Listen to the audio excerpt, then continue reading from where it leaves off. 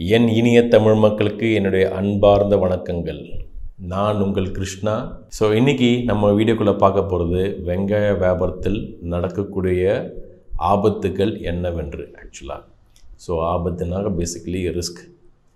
So risk இல்லைனாக்கா rusk சாப்பிட முடியாது. ஓகேங்களா? ஒவ்வொரு வியாபாரத்துலையுமே ரிஸ்க் இருக்க தான் செய்யும். அந்த ரிஸ்க்கை நம்ம எப்படி மேனேஜ் பண்ணுறோம், எப்படி கையாளுறோம், அதை பொறுத்து தான் நம்மளுடைய வெற்றி நமக்கு எவ்வளோ எளிதில் கிடைக்கும், எவ்வளோ சீக்கிரத்தில் கிடைக்குங்கிறத ஒரு முடிவு பண்ண முடியும். ஸோ இப்போ நான் சொல்ல போகிறது வெங்காய வியாபாரத்துக்கு மட்டும் இல்லை, ஜென்ரலாகவே எந்த ஒரு தொழில் எடுத்தாலுமே ஒரு 3 வகையான ஆபத்து இருக்க தான் செய்யுது. அதை நான் 3 P's அப்படின்ட்டு நான் பொதுவாக சொல்லுவேன் ஓகேங்களா? ஒன்று ப்ராடக்ட் ரிஸ்க், இன்னொன்று ப்ரைஸ் ரிஸ்க், மூணாவது பீப்புள் ரிஸ்க். ஸோ ஒவ்வொன்றை நம்ம பார்ப்போம். ஸோ இப்போ நம்ம வெங்காய வியாபாரத்தில் இந்த 3 P's எப்படி எந்த விதமான ஆபத்தை உண்டாக்கும், அதை எப்படி நம்ம கையாளணும் அப்படிங்கிறத நான் இந்த வீடியோவில் சொல்ல போகிறேன். வாங்க பார்ப்போம். ஸோ முதல் P பேசிக்லி ப்ராடக்ட் ரிஸ்க். ஓகேங்களா? பொருளால் ஏற்படக்கூடிய ஆபத்துகள்.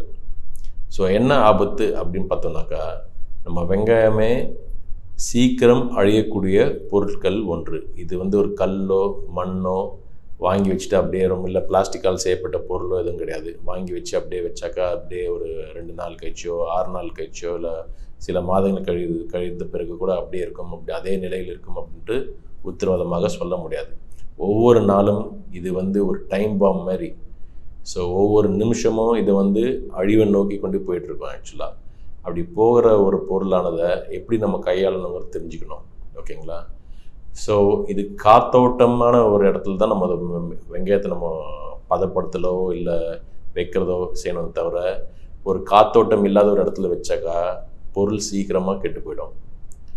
அதே மாதிரி நம்ம வண்டியில் டிரான்ஸ்போர்ட் பண்ணுறோம் வச்சுக்கோங்களேன், நாசிக்லேருந்து சென்னை வரைக்குமோ இல்லை தமிழ்நாட்டில் எங்கோ ஏதோ ஒரு இடத்துல நம்ம அனுப்புகிறோம்னாக்கா நம்ம லாரியில் அதை சரியான முறையில் காற்று உள்ளே போகிற மாதிரி அதை நம்ம சரி செய்து அனுப்ப வேண்டும். அதாவது நிறைய பேர் என்ன பண்ணுவாங்கனாக்கா, ஸ்டீல் பாடி வண்டியில் ஏற்றுவாங்க. லாரியில் அடியில் பார்த்திங்கனாக்கா பிளாட்ஃபார்ம் ஸ்டீலால் செய்யப்பட்டிருக்கும், துளி கூட காற்று போகாது. அது பத்தாக்குறைக்கு மேலே வேறு ஃபுல்லாக தார்பாலின் போட்டு மூடிடுவாங்க. ஃபுல்லாக காற்று போகாமல் வெந்து தணிந்திடும். ஓகேங்களா? அதுமாரி இருந்தாக்கா வரும்போது உங்களுக்கு வெங்காயம் வராது, வெங்காயம் ஜூஸ் தான் சேரும். நான் முடிஞ்ச அளவுக்கு என்னுடைய நிறுவனத்தில் ஸ்டீல் பாடி வண்டியை நான் எடுத்துக்கவே மாட்டேன். நான் அநேகமாக வண்டியில் அந்த மர பாடி தான் பிளாட்ஃபார்மாக இருக்கணும். அதுவும் தார்பாய் அது மேலே போட மாட்டேன். நிறைய பேர் அது ஒரு பழக்கமாக வச்சுருக்காங்க. மரபாடிக்கு மேலே இருந்தாலும் சரி தார்பாயை போட்டுருவாங்க. எனக்கு அந்த தார்பாய் போடுற பழக்கம் எனக்கு பிடிக்காது. மழை டைமில் கூட நான் போட மாட்டேன். ஏன்னா எப்போவுமே எனக்கு காற்றோட்டம் அதிகமாக வேணுங்கிறதால அதை காற்று போகிற மாதிரி அந்த 2 மர இது இருக்குது இல்லையா, பலகை இருக்கும்போது நடுவில் கொஞ்சம் கேப் இருக்கும், அதில் மூலியமாக காற்று போகணுங்கிற எண்ணத்தில் அதை நான் விரும்புறதில்லை தார்பாய் போட்டு போடுறது. அடுத்து மேலே போடுற தார்பாயும் முழுக்க எல்லா டைமில் மூடியே வைக்கக்கூடாது. ஸோ நம்ம நாசிக்லேருந்தோ இல்லை மகாராஷ்டிராலேருந்தோ ஒரு இடத்துலேருந்தோ நம்ம பொருள் அனுப்புகிறோம்னு சொன்னாக்கா அதை கரெக்டாக பேக் பண்ணிடணும். ஆனால் போகிற வழியில் டிரைவரு அதை காத்தோட்டமாக விடுற மாதிரி கொஞ்சம் தூக்கிட்டு அது கொஞ்சம் காற்று போகிற மாதிரி ஏற்பாடு பண்ணி எடுத்துன்னு போகணும். தவிர எனி டைம் மூடியே வச்சுருந்தாக்கா அது வெங்காயம் சீக்கிரமாக கெட்டு போயிடும். ஸோ காற்று தான் வெங்காயத்தின் நண்பன், தண்ணி வெங்காயத்தின் நம்பர் 1 எதிரி. ஓகேங்களா? ஸோ இது புரிஞ்சுக்கணும். அது தவிர வெயிட் லாஸ். இந்த வெயிட் லாஸுங்கிறது என்னன்னாக்கா எடை குறைவு. ஒரு நம்ம நாசிக்லேருந்து நம்ம சென்னை வரைக்கும் வருதுனாக்கா, ஏன் இந்த நாசிக்கு ஏன் இந்த சென்னை நான் மறுபடியும் இதே 2 ஊர் பேர் சொல்கிறேன்னாக்கா, என் கம்பெனி அங்கே இருக்கிறது நாசிக்கில் இருக்குது. ஓகேங்களா? அதே மாதிரி என் கம்பெனி சென்னையில் இருக்குது. அதனால மகாராஷ்டிராங்கிற பேருக்கு பதிலாக நாசிக்னு உபயோகப்படுத்திட்டு இருப்பேன் அதிகமாக. தமிழ்நாடுங்கிற பதில் நான் சென்னைன்னு அதிகமாக உபயோகப்படுத்திட்டு இருப்பேன். தப்பாக நினச்சிக்காதீங்க. ஸோ நாசிக்லேருந்து சென்னை வருதுங்கிற போது அந்த வெயிட் லாஸுங்கிறது கன்ஃபார்மாக குறைஞ்சபட்சம் 2% வரும். ஓகேங்களா? ஸோ ஒரு 25 டன் நம்ம வண்டி எடுத்துன்னு வரோம் வச்சுக்கோங்களேன், அதில் 2% வெயிட் லாஸு சென்னை வரத்துக்குள்ளே வந்துடும் ஆவரேஜ். ஓகேங்களா? அது தவிர உங்கள் சீசனை பொறுத்து வெயிட் லாஸ் அதிகமாக ஆகிறதுக்கும் காரணம் இருக்குது, வழி இருக்குது. பேசிக்கலி வெங்காயங்கிறது ஒரு மாய்ஸ்சர், அதாவது ஈரப்பதம் உள்ள ஒரு பொருளாகும். ஸோ அந்த வரும் வழியில் நான் சொன்னேன் இல்லையா காத்தோட்டமாக இருக்கணும்ட்டு, அப்போ ஈரப்பதத்தில் வந்து காற்று பட அந்த ட்ரைனஸ் ஆகிட்டே இருக்கும் ஆக்சுவலாக. அதனால வந்து நமக்கு வெயிட் வந்து குறையும். அப்போ நம்ம வந்து கணக்கு போடும்போது நம்ம வாங்குறது ஒரு வெயிட்டாக இருக்கும், நம்ம வந்து சேர்றதுன்னு ஒரு வெயிட்டாக இருக்கும். அதனால இந்த வியாபாரம் செய்யும்போது நீங்கள் வந்து என்ன வெயிட் வந்து சேருதோ அதோடைய காஸ்டிங்கை பேஸ் பண்ணி தான் நீங்கள் வந்து விற்பனை செய்யணும் தவிர, என்ன விலைக்கு நீங்கள் காசு கொடுத்து வாங்கினீங்களோ அந்த வெயிட்டை வச்சு நீங்கள் வியாபாரம் பண்ண முடியாது. அதனால ப்ராடக்ட் ரிஸ்க்குங்கிறது இது வெயிட் லாஸ். ஓகேங்களா? ஸோ அதையும் பார்த்துக்கணும். மூணாவது வந்து டேமேஜஸ். ஸோ இந்த டேமேஜுங்கிறது என்னென்னாக்கா, இந்த ஒன்று மேலே ஒன்று அடிக்கிட்டே வரோம் நம்ம லாரியில். அந்த அழுத்தம் வந்து வர வர வர கீழே இருக்க பொருளை வந்து கொஞ்சம் உங்களுக்கு டேமேஜ் ஆகிறதுக்கு நிறைய வாய்ப்பு இருக்குது. நமக்கு கோயம்பேடில் நமக்கு ஏற்படுற அனுபவம் என்னென்னு சொன்னீங்கன்னாக்கா, கோயம்பேடில் பொதுவாக வெங்காயத்தை லாரிலேருந்து இறக்கி வச்சு விற்க மாட்டாங்க. உங்கள் லாரியிலே பார்க் பண்ணுற அளவுக்கு போதுமான இட வசதி இருக்குது அங்கே கோயம்பேடில். ஒரு பிரதான ஒரு மார்க்கெட் அது, one of the best market in Asia. அதனால் வந்து அதுக்கு போதுமான இடம் இருக்கிறதால லாரிலேருந்தே நம்ம விற்கிறதுக்கு ட்ரை பண்ணுவாங்க. அப்போ தான் வந்து அது ஃப்ரெஷ் மெட்டீரியலுங்கிறது கஸ்டமருக்கு கூட நினைப்பு. ஓகேங்களா? ஸோ மற்ற ஊர்லாம் பார்த்தீங்கன்னாக்கா, திண்டுக்கல் ஆகட்டும், திருநெல்வேலி ஆகட்டும், அது வந்து வெங்காயத்தை வந்து லோடில் வந்து முதல்ல இறக்கிடுவாங்க கடையில், அதுக்கப்புறம் தான் விற்பாங்க. சென்னையில் மட்டும் பார்த்திங்கனாக்கா இப்படி ஒரு இது இருக்குது, சிஸ்டம் இருக்குது. அதுலேயும் பார்த்திங்கனாக்கா சில வியாபார பெண்மணிகள் வரும்போது தள்ளு வண்டியிலலாம் விற்கிறாங்க இல்லையா, சிறு குறு வியாபாரிகள், அவங்க வந்து இந்த அடியில் இருக்கிற மூட்டையை எடுக்க மாட்டாங்க, விருப்பப்பட மாட்டாங்க. எடுக்க மாட்டாங்க சொல்கிறத விட விருப்பப்பட மாட்டாங்க ஆக்சுவலாக. எனக்கும் அவங்களுக்கு என்ன நினைப்புனாக்கா, அது அடியில் இருக்க மூட்டை ஒரு 1600 கிலோமீட்டர் தள்ளி வந்திருக்கு, 3 நாள் கழித்து வந்திருக்கு, அது வந்து இந்த வெயிட்டில் வந்து இன்னும் கொஞ்சம் அடி வாங்கியிருக்கோம், இந்த பொருள் இன்னும் நசுங்கியிருக்கோம் அப்படிங்கிறதால அந்த டேமேஜை அவாய்ட் பண்ணுவாங்க. ஏன்னா அவங்க வாங்கிட்டு போகிறதே ஒரு மூட்டை தான், அதுலேயும் 1 கிலோ 1/2 கிலோ டேமேஜ் ஆச்சு வச்சுக்கோங்களேன், அவங்களுக்கு அது நஷ்டத்தை உண்டாக்கும், இல்லை விற்கிறதுக்கு ஒன்று சிரமத்தை உண்டாக்குங்கிறதால அந்த டேமேஜ் அவாய்ட் பண்ணுறதுக்காக அடி மூட்டையை எடுக்க மாட்டாங்க. ஆனால் அது வந்து 100% சயின்டிஃபிக்காக கரெக்டான்னு கேட்டிங்கனாக்கா கிடையாது. கடைக்காரர் நினைத்தால் அதை எப்படி வேணாலும் மாற்றி அமைக்கலாம், அதற்குன்னு சில வழிமுறைகள் இருக்குது. இருப்பினும் மனதளவில் அவங்களுக்கு வந்து விருப்பம் கிடையாது அடி மூட்டை எடுக்கிறதுக்கு. ஸோ அதுதான் வந்து ப்ராடக்ட் ரிஸ்க். மூணாவது வந்து நான் சொல்கிறது வந்து டேமேஜஸ். இந்த டேமேஜஸ் வேறு சில காரணத்துகளையும் வரலாம் ஆக்சுவலாக. அந்த வண்டியில் இந்த தேய்மானம் இருக்கு இல்லையா, ஒரு மூட்டை இன்னொரு மூட்டையோட தேய்றது, அப்புறம் வண்டியோடைய பாடியோட தேய்றது, அப்படிலாம் பார்த்தீங்கன்னாக்கா சில டேமேஜஸ் வரும். அப்புறம் வந்து இங்கே போடும்போதே ஒரு நல்ல விதமான வெங்காயம் போடாமல் கொஞ்சம் கெட்டு போனது போட்டுருந்தாக்கா, அந்த ஒரு வெங்காயம் கெட்டு போனது வந்து இன்னொரு 4 வெங்காயத்தை கெடுக்கும், அந்த 4 வெங்காயம் இன்னொரு 8 வெங்காயத்தை கெடுத்து குடிச்சவராக்குவோம் வரத்துக்குள்ளேயே. அது மாதிரி வந்து பொருட்களுடைய பிரச்சனைகள், ஆபத்து வந்து இருக்கிறது செய்யும். ஓகேங்களா? இதுதான் வந்து ப்ராடக்ட் டேமேஜ். இது தவிர வேறு சில ப்ராடக்ட் டேமேஜஸும் இருக்குது, ஆனால் அது முக்கியமாக சொல்ல வேண்டியது இதுதான். அடுத்து நம்ம பார்க்க போகிறது வந்து ப்ரைஸ் ரிஸ்க். ஓகேங்களா? ஸோ ப்ரைஸ் ரிஸ்க்னு பார்த்தீங்கன்னாக்கா, வெங்காயம் வந்து ஒரு கமாடிட்டி, ரொம்ப ரொம்ப வாலட்டைல் ப்ரைஸ் கொண்ட கமாடிட்டி. அதாவது வந்து வெங்காயம் விலை வந்து நிர்ணயிக்கிறது ரொம்ப கஷ்டம். நாளுக்கு 2 வாட்டி விலை ஏறும் இறங்கும். ஏன் 2 வாட்டி சொன்னாக்கா, அங்கே நாசிக்கில் வந்து சந்தை 2 வாட்டி நடைபெறும். காலையில் ஒரு வாட்டி நடைபெறும், அப்புறம் மத்தியானம் ஒரு வேலை நடைபெறும் ஆக்சுவலாக. அப்போ காலையில் இருக்கிற வேலையே சாயங்காலம் கிடைக்காது. அப்போது இன்றைக்கி இருக்கிற வேலை எப்படி நாளைக்கு கிடைக்கும்? கிடைக்கவே கிடைக்காது. அதேமாரி யார் எந்த வெங்காய வியாபாரி நீங்கள் இன்றைக்கி விலை கேட்டிங்கனாக்கா, நாசிக்கில் இதுதான் விலை சொல்லிட்டு கீழே ஒரு லைன் போட்டுருவாங்க, வேலிடிட்டி ஒன்லி ஃபார் 24 hours, அதாவது 24 மணி நேரத்துக்கு மட்டும்தான் இந்த விலை அப்படின்ட்டு. உண்மையை சொல்லப்போனால் அந்த 24 மணி நேரத்துக்கு கூட அந்த விலையை வந்து அவங்க பராமரிக்க மாட்டாங்க ஆக்சுவலாக. நீங்கள் காலையிலேயே அதை விலையை கேட்டு முடிவு பண்ணிவிட்டு வாங்குறதா இல்லையா முடிவு பண்ணிட்டு நீங்கள் காசை போட்டால் தான் அடுத்து உங்களுக்கு லோடு ஏறும். அப்படி இல்லைனாக்கா நாளைக்கு மறுநாள் 4 மணிக்கு சாயங்காலம் 5 மணிக்கு மேலே போயிடுச்சுனாக்கா நாளைக்கு பார்த்துக்கலாம் சொல்லி தட்டி கழிச்சிடுவாங்க ஆக்சுவலாக. ஸோ வந்து விலை வந்து ரொம்ப ஏற்றம் இறக்கும் அதிகம் உள்ள ஒரு பொருள் இது. ஸோ இது வந்து தங்கம் மாதிரி கிட்டத்தட்ட. ஸோ அங்கே எப்படி டெய்லி மார்க்கெட்டில் விலை ஏறுது இறங்குறது நீங்கள் நியூஸ் பேப்பர்லாம் பார்ப்பீங்க இல்லையா, தினசெய்தி தாள்களெல்லாம் பார்ப்பீங்க. அது மாதிரி தான் இதுவும் வந்து விலை ஏறும் இறங்கும், ஒரு நிலைப்பாடாக நிற்கவே நிற்காது. எவ்வளோ தூரம்னு சொன்னாக்கா, ஃபார் எக்ஸாம்பிள் வந்து 9ஆம் தேதி டிசம்பர் ஒரு 38,000 கிலோ நான் காலையில் வாங்குகிறேன். சாயங்காலம் பார்த்திங்கன்னா அதோடய விலை வந்து கிட்டத்தட்ட 1.25 லட்ச ரூபாய் குறைஞ்சிடுச்சு நான் வாங்கின விலையோட கம்பேர் பண்ணும்போது. எல்லாரும் வந்து காலையில் நான் வாங்குறத பார்த்துட்டு என்னமோ அவசரப்படுறான் அப்படிங்கிற மாதிரி பேசிட்டு இருந்தாங்க. அதேமாரி அவங்க சொல்கிறதுக்கு தகுந்த மாதிரி சாயங்காலம் வந்து விலை இறங்கின உடனே என்னை ஒரு கோமாளி மாதிரியே பார்க்க ஆரம்பிச்சிட்டாங்க மார்க்கெட்டில், நாசிக்கில். பரவாயில்ல, நமக்கு வந்து ஆர்டர் இருக்குது, நம்ம ஏற்கனவே நம்ம கஸ்டமர்கிட்ட ரேட்டு பேசிட்டோம், அதனால் நமக்கு வந்து பெரிய நஷ்டம் கிடையாது. ஓகேங்களா? ஸோ நம்ம வந்து விலையை ஆல்ரெடி காலையில் பேசிட்டோம், அதை வந்து நம்ம கொடுத்துட்டோம். சப்போஸ் அது சாயங்காலம் வாங்கியிருந்தாக்க எனக்கு இன்னும் அதிகமாக லாபம் கிடைச்சிருக்கும். ஆனால் வந்து அது நடக்கலை, அது எதிர்பார்க்க முடியாது. இதில் வேடிக்கை என்னவென்றால் மறுநாள் காலையில் நான் வாங்கின விலையோட அதிகமாக போயிடுச்சு. அப்போ கணக்கெடுத்து பார்த்தினாக்கா எனக்கு ஆக்சுவலாக அதில் நஷ்டம் கிடையாது. நான் வாங்கின விலையோட மறுநாள் விலை ஏறிடுச்சு, அதுக்கப்புறம் தொடர்ந்து ஏறிக்கொண்டே போயிடுச்சு. என்னன்னாக்கா அந்த ஒரு சாயங்காலம் ஒரு காலகட்டத்தில் மட்டும்தான் விலை இறங்கி இருந்தது. அந்த நேரத்துக்கு பார்த்தீங்கன்னாக்கா மற்றவங்களாம் நான் வந்து ஒரு கோமாளி மாதிரி பார்த்தாங்க. இது தவிர்க்க முடியாத ஒன்று. இது சாயங்காலம் இறங்குமா இல்லை காலையில் ஏறுமா, இதெல்லாம் வந்து நிர்ணயமாக யாராலும் சொல்ல முடியாது. அண்ட் மோரோவர் அன்றைக்கி நான் வாங்கும்போது நான் மட்டும் அந்த மார்க்கெட்டில் வாங்கலை, என்னை சுற்றி ஒரு 15 பேரும் மார்க்கெட்டில் வாங்கி தான் சேர்ந்தாங்க. ஓகேங்களா?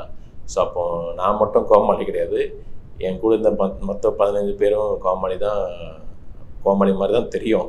ஆனால் உண்மை அது கிடையாது. இது வியாபாரம். எந்த விலையாக இருந்தாலும் வாங்கணும், எந்த விலையாக இருந்தாலும் விற்கிறதுக்கு அந்த துணிவும் தைரியமும் இருந்தால் மட்டுமே இந்த வெங்காய வியாபாரத்துக்கு வரணும். அப்படி இந்த விலையை பார்த்து பயந்து ஓரம் பண்ணிக்கிறவங்க இந்த வெங்காய வியாபாரம் பக்கமே தயவுசெய்து வராதிங்க, அது உங்களுக்கு ஏற்றது கிடையாது.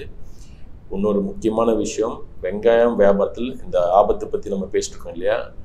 ஸோ இந்த முக்கியமான விஷயம் என்ன சொல்லணும்னாக்கா, இந்த நேரத்தில் நஷ்டப்படாமல் வெங்காயம் வியாபாரத்தை எவனாலும் யாராலையும் எங்கேயும் செய்யவே முடியாது.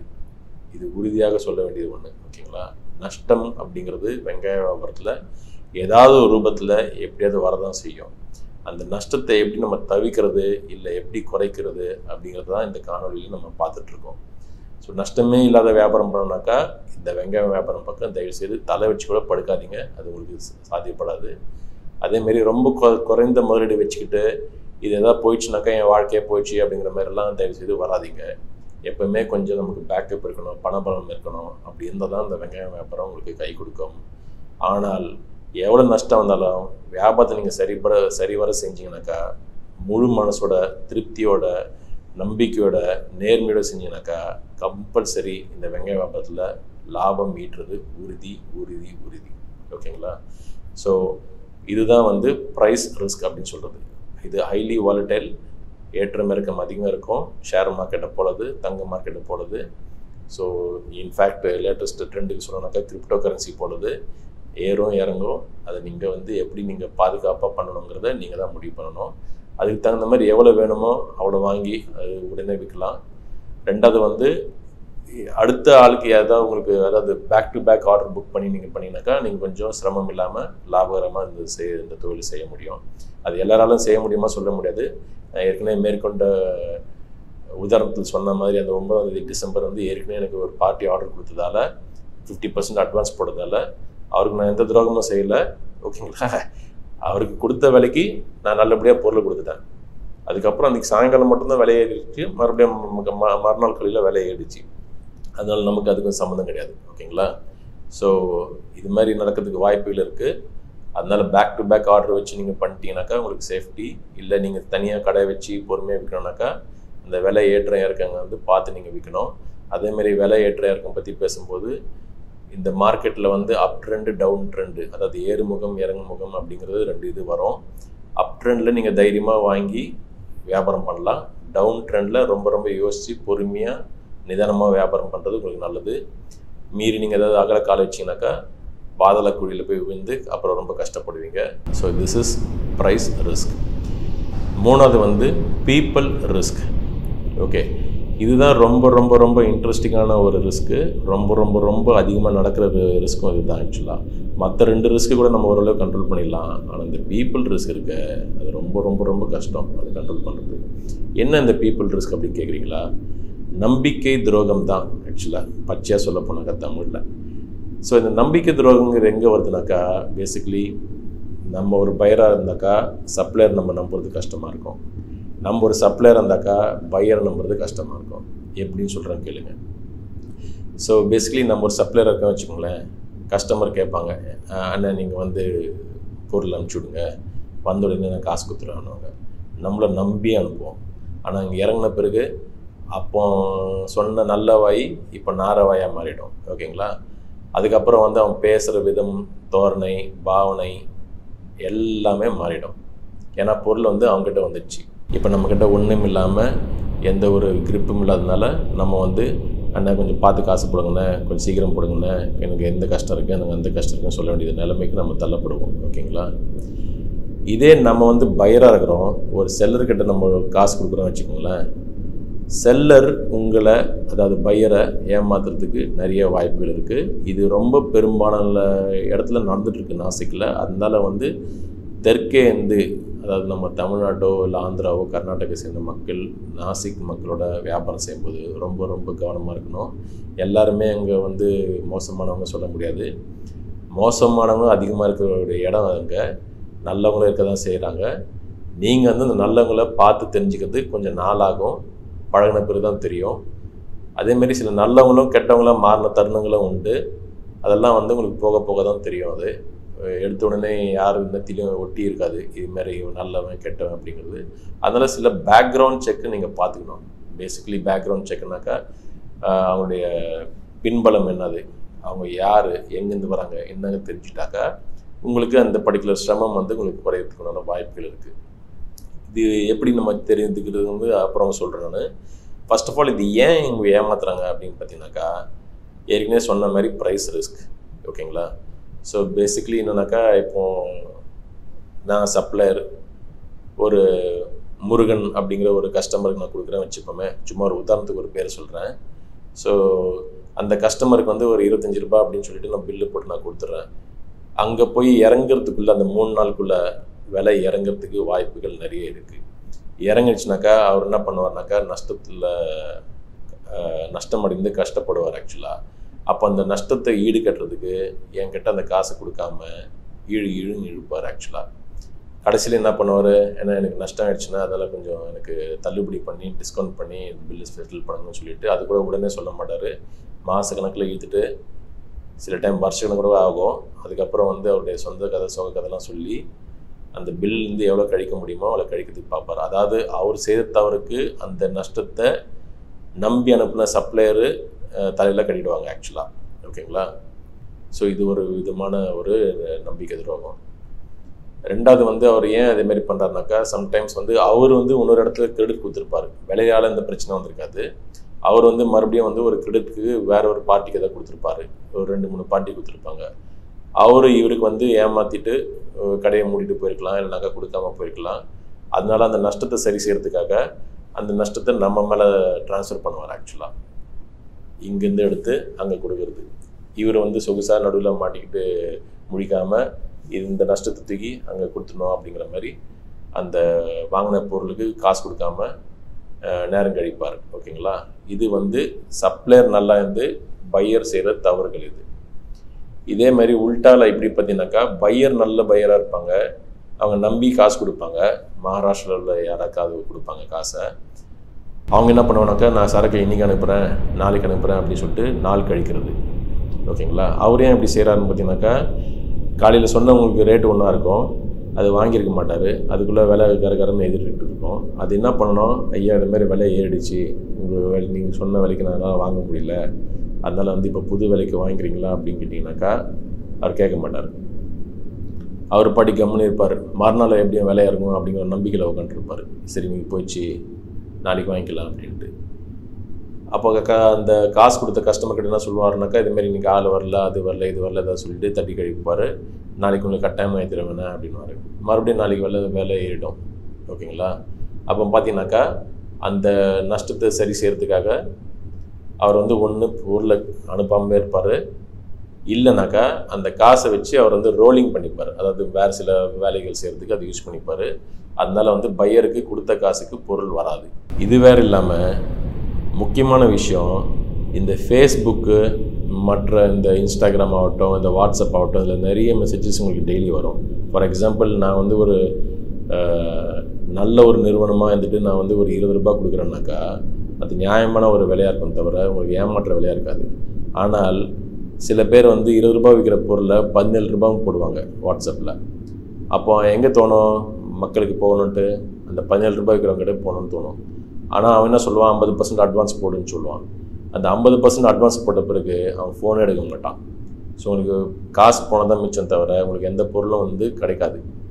அதே வந்து ஒரு நல்ல நிறுவனத்தோடு நீங்கள் வியாபாரம் செஞ்சீங்கன்னாக்கா 50 பைசா 4 நாள் கூட இருந்தாலும் பொருள் தரமாக இருக்கும், சொன்ன நேரத்துக்கு பொருள் வந்து சேரும்.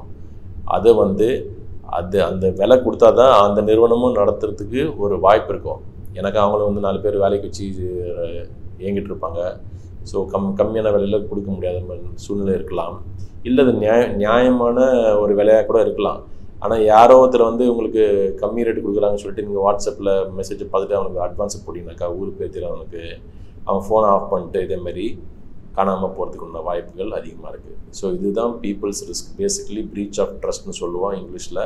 அதாவது நம்பிக்கை துரோகம். ஓகேங்களா? அதுக்கு அவனுக்கு 1008 காரணங்கள் இருக்கலாம். அதை வந்து எப்படி நம்ம கண்டுபிடிக்கிறது ரொம்ப கஷ்டம். ஸோ நான் இப்போ சொல்கிறேன், இந்த பேக்ரவுண்ட் செக்குங்கிறது ரொம்ப முக்கியம். பேக்ரவுண்ட் செக்குங்கிறது பேசிக்கலி என்னன்னாக்கா, அவர் வந்து பேசிக்கலி நம்ம ஈஸியாக பழகக்கூடிய ஆளா, மொழி பேசக்கூடிய ஆளா. இப்போ பேசிக்கலி நீங்கள் வந்து மகாராஷ்டிரா மக்கள்கிட்ட தமிழ் பேச முடியாது, அவரால் வந்து தமிழ் பேச முடியாது. மகாராஷ்டிராவில் 2 பேரும் ஹிந்தி பேசணும். இங்கே பிரச்சனை என்ன பார்த்தீங்கன்னாக்கா, நம்ம தென்னாட்டு மக்களுக்கு வந்து ஹிந்தி மொழி கொஞ்சம் கஷ்டம். ஓகேங்களா? அதோடைய இம்பார்ட்டன்ஸ் அவ்வளோவா இல்லை இங்கே. அப்படி இருக்கும்போது அவங்ககிட்ட தட்டு மாதிரி பேசணும். 2வது, இப்போ வியாபாரம் பண்ணுறதெல்லாம் வந்து ஒரு சிறு குறு முதலாளிகள். அவங்களால வந்து விட்டுட்டு நாசிக்கு ஓட முடியாது, வாங்கிறதுக்கும் ஓட முடியாது, அதேமாரி கொடுத்த காசை வசூல் பண்ணுறதுக்கும் முடியாது. இதெல்லாம் இந்த ரிஸ்க்கு பற்றிலாம் நான் சொல்லும் போதே நான் இதெல்லாம் அனுபவம் பட்டிருக்கேன். இப்போவும் அனுபவம் பட்டுட்டு தான் இருக்கிறேன். என் சொந்த அனுபவத்துலேருந்து நான் சொல்கிறேன், காதில் கேட்டதை வச்சு நான் சொல்லிட்டு இருக்கேன் ஆக்சுவலாக. ஸோ நானே வந்து எனக்கே நாசிக்கில் 2 பேர்கிட்டேருந்து 10 லட்ச ரூபாய் வர வேண்டியிருக்கு. ஓகேங்களா? ஸோ கிட்டத்தட்ட ஒருத்தர்கிட்டேருந்து ஒரு 3 வருஷத்துக்கு மேலே வராமல் இருக்குது, ஒருத்தர்கிட்ட வந்து கிட்டத்தட்ட ஒரு 6 மாதமாக வராமல் இருக்குது.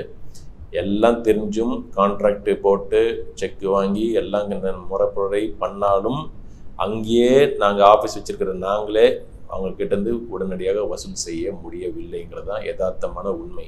இதில் தோல்விங்கிற மாதிரி எதுவும் கிடையாது. ஒத்துக்க வேண்டிய சந்தர்ப்பம் சூழ்நிலை அப்படி இருக்குது.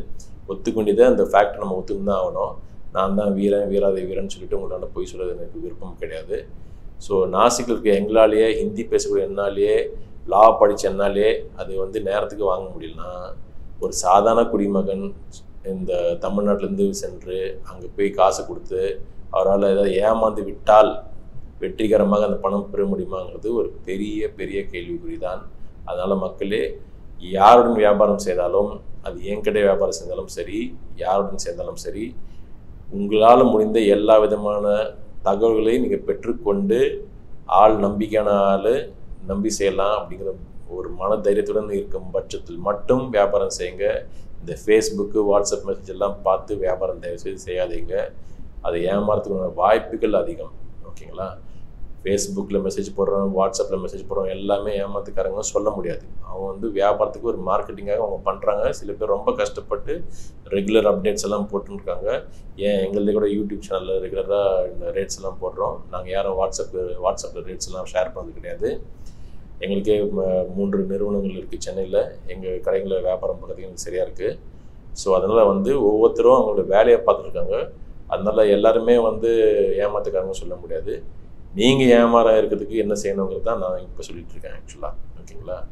ஸோ இது வந்து ரொம்ப முக்கியமான ஒரு ரிஸ்க்கு, பீப்புள்ஸ் ரிஸ்க் அப்படிங்கிறது.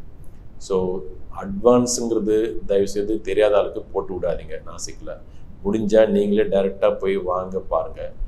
அப்படி உங்களால் ரெகுலராக போக முடியலையா, ப்ராப்பராக பேக்ரவுண்ட் செக் பண்ணிவிட்டு செக்யூரிட்டிக்கு என்ன பண்ணணுமோ அதை கரெக்டாக பண்ணிவிட்டு அதுக்கப்புறம் வந்து அவங்களுக்கு பண வர்த்தகம் செய்யுங்க.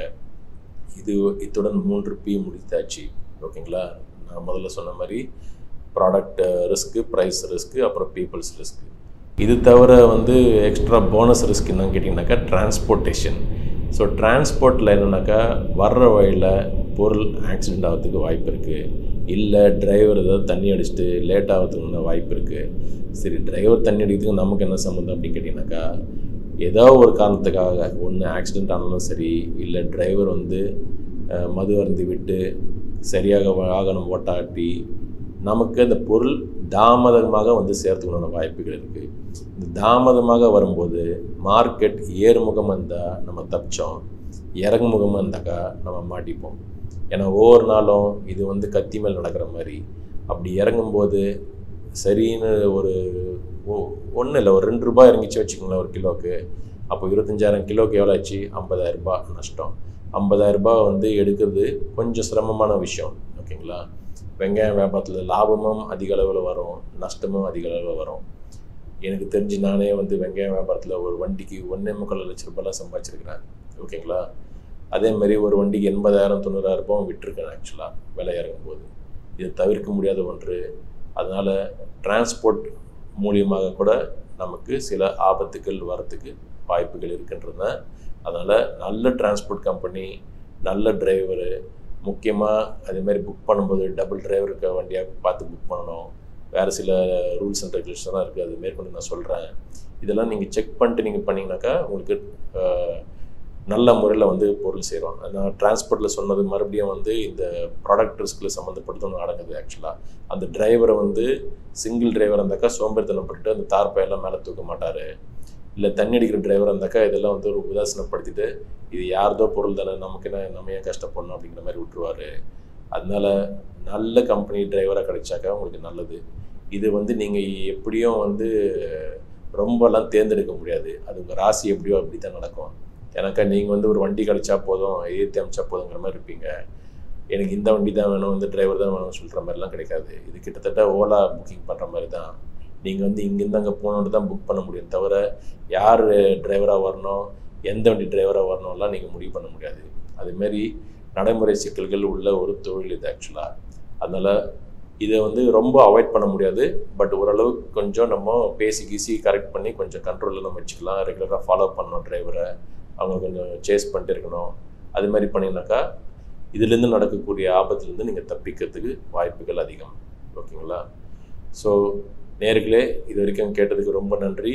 அடுத்த வீடியோவில் உங்களை சந்திக்கிறேன். அது வரைக்கும் வணக்கம். இது உங்களுடைய குட் லக் கிருஷ்ணா. நன்றி.